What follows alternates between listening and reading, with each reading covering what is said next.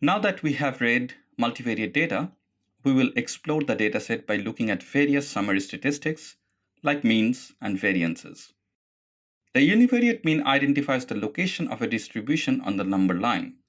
For multivariate data, the mean identifies the location of the distribution in a multidimensional space. In the figure on the right, the red dot represents the bivariate mean. The univariate variance specifies how spread out the observations are from the mean, given by the red line segment. The variance-covariance measures spread of multivariate data in several directions. The angle and width of the two red line segments on the right specify the spread of the data along major sources of variation, which is also shown by the gray ellipse. To calculate the mean of all four measurements, disregarding the species, we use colMeans function with the first four columns of the iris_raw dataset. Since these observations come from different species, we should also calculate the mean vector for each species. There are two functions, bi and aggregate, which subset the data and calculate the mean with the subset. The first argument of the bi command is the variables whose mean we want to calculate. The second argument, indices, is the variable we want to group by.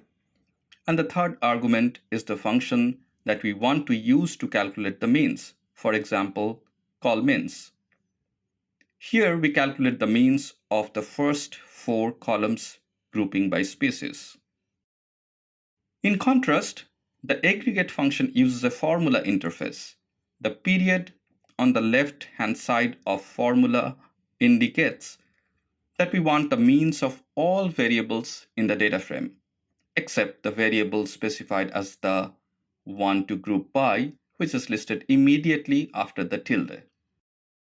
The variance-covariance matrix of the data frame can be calculated using the var function.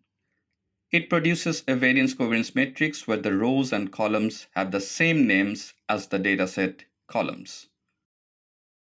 The diagonal elements of this matrix are the individual variances. For example, 0.6857, the first entry, is the variance of sepal length.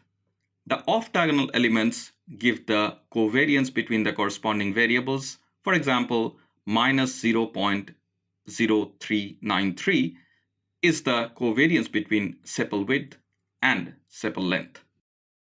The correlation matrix is a generalization of the concept of correlation between two variables.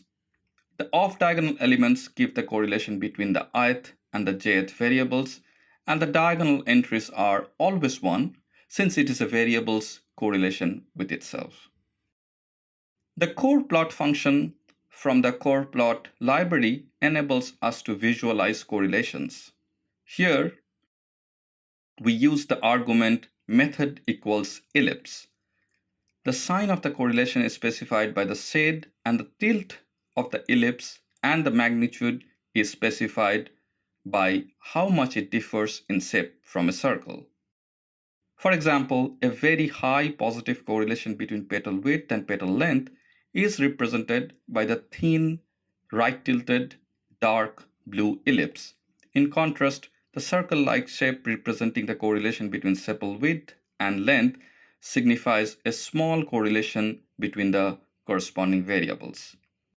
Next, we provide some interpretation for mean as the location parameter.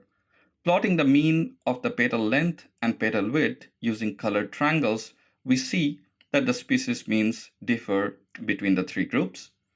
Visualizing the variance-covariance matrix using the colored ellipses provides information regarding how compact or dispersed the values are for each group. The small red ellipse correspond to setosa with the variances 0.03 and 0.011, whereas the comparatively thinner ellipse correspond to the stronger correlation in versicolor. Now,